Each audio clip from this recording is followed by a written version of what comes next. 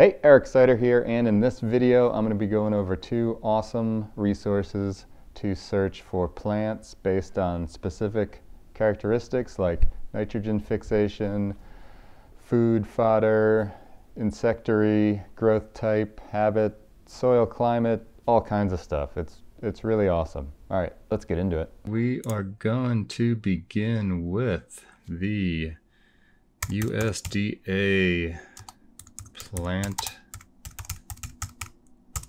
database. So plants.usda.gov. Okay, so you can do a basic search. So I will go with one of my favorites, Albizia julibriscens, the mimosa tree or silk tree. And you can search scientific, common name, symbol, and family. I always recommend scientific name because there are always issues with common names applying to multiple plants. So there we go. And the first page will be some basic info, hopefully some photographs, distribution across America. And where it really gets interesting, at least now, this isn't going to be available for everything, but a lot of times it will be, is the characteristics. So this is going to open up quite a bunch of options. And so from all of this, like hello nitrogen fixation, medium, pretty good. So it's got all this info on this tree. So that's great if you know what you're looking for. But if you want to look for a specific characteristic and find out which plants have that, that's where this tool really starts to shine. So under morphology and physiology, we're going to find some really good potential,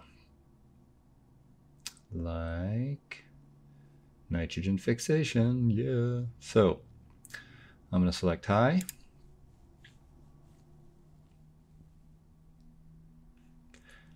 Now I will say the one thing I find annoying about this USDA plant search is you have to keep going back and forth to add multiple characteristics to your search. But anyway, let's go nitrogen fixation high, growth rate rapid, and let's see what we get. Acacias, very nice. We got some alders, some vetch, partridge pea, sun hemp, crotalaria, Russian olive, Eliangus, soybean, and down we go. So let's check out sun hemp. And again, it's to give you some basic info, usually some images. Now like this, all it has is an image of the seed, so not necessarily that useful. And then you can go here if you want to check out some other characteristics.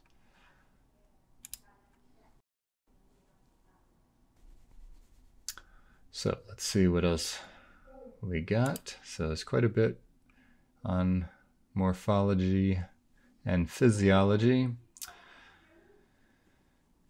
Color, fire resistance, very helpful, particularly for the West Coast. Growth rate, height at base, height at maturity, allelopathic, lifespan, okay, toxicity. How about growth requirements? Soil adaptation, tolerance of anaerobic qualities, drought tolerance, cold stratification required. So pH ranges, shade tolerance, temperatures. Then we got bloom. So this is really handy if you want to start searching for trees and varieties that fruit at different parts of the year. You want to get that diversity inbuilt into your systems. And then suitability, you know, forage, human, commercial, all that good stuff, which might be handy if you have stuff on your site and you're trying to find potential uses for it. So, like I said,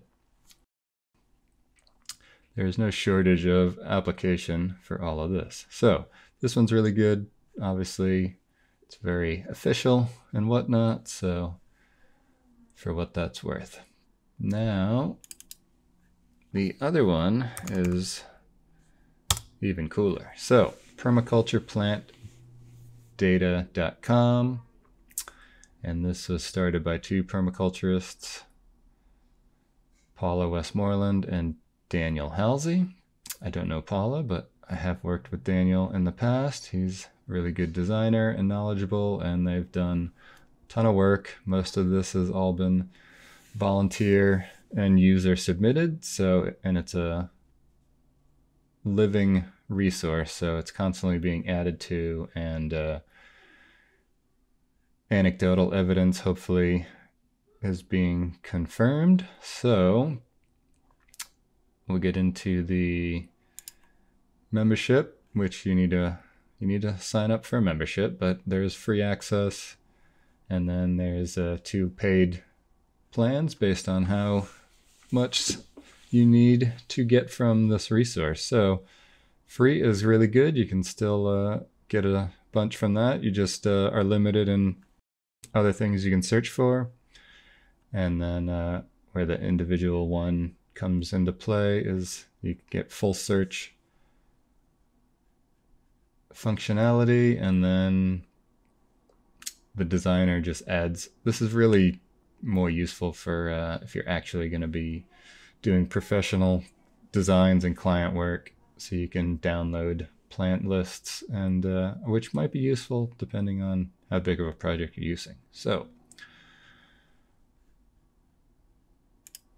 a little bit on how to use. Obviously there's tutorials, you can go in deep, but so you can look for plant lists, then you can look for specific plant characteristics and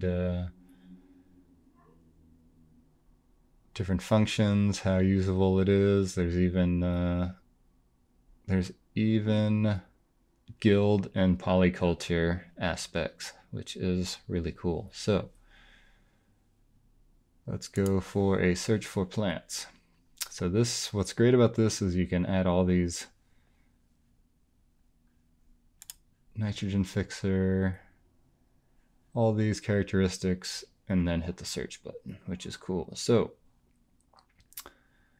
animal forage, yes. Nitrogen fixation, yes. Zone, I'll aim in 9. Plant type, perennial. How about drought tolerance? That's very good. And I have clay soils. All right, cool. Let's see what we got. Oh, growth rate, fast. Boom.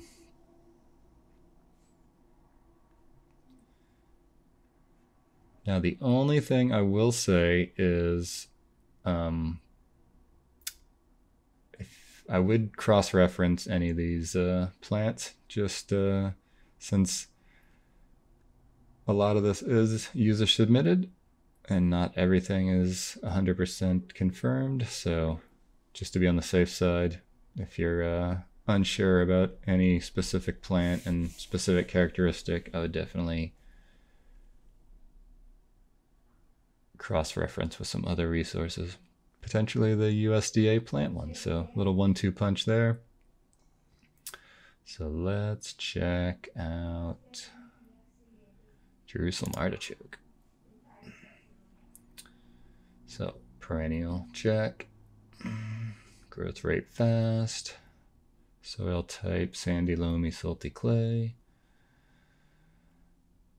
Tuber, long rhizome, and then a little bit more about the plant. drought tolerant, salt intolerant, so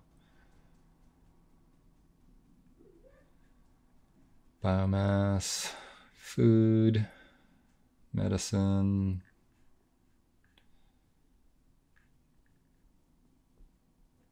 animal forage, validated. So here we go.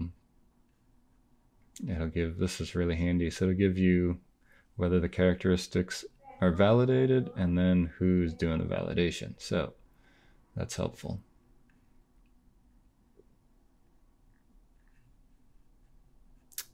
And I don't see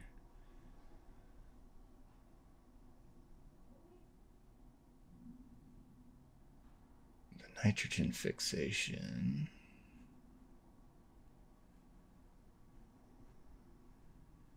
So that's something you might want to cross-reference if you're unsure. All right, so that's pretty awesome. Now, polycultures and regions list. So this is definitely a work in progress, obviously, because it takes a certain amount of years to prove any polyculture is actually working. So Apple Tree Guild, herbaceous support. So let's check out what we got here.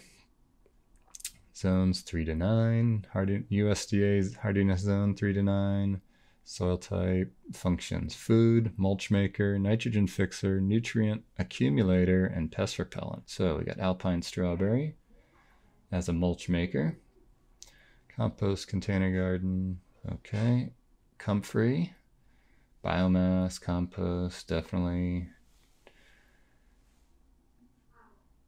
Insectary, daffodil, insecticide, insectary, yam, animal forage, erosion control, and the apple obviously is the star of the show. Another yam, wild indigo, nitrogen fixer, and another yam. So you could spend good amount of time just getting some really cool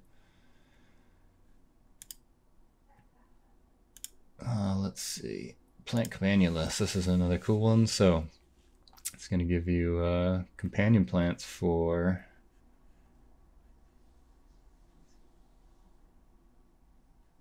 whatever you're looking for, which is really interesting. All right, so oh, this is kind of cool. Indoor air cleaning polycultures. High humidity polyculture, air cleaning, so for the home. Very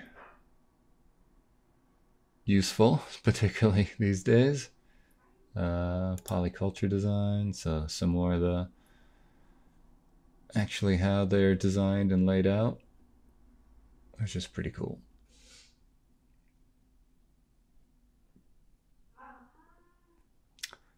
All right, so 2 really great resources that you want to know about. All right, hope you enjoyed that little intro and overview on 2 really powerful tools to supercharge your plant lists, gardens, designs, whatever you may need them for. As always, the bomb permaculture shirts. The link will be below, and if you're in need of consultation and design, also check that below. All right, thanks so much for watching, and I will see you next time.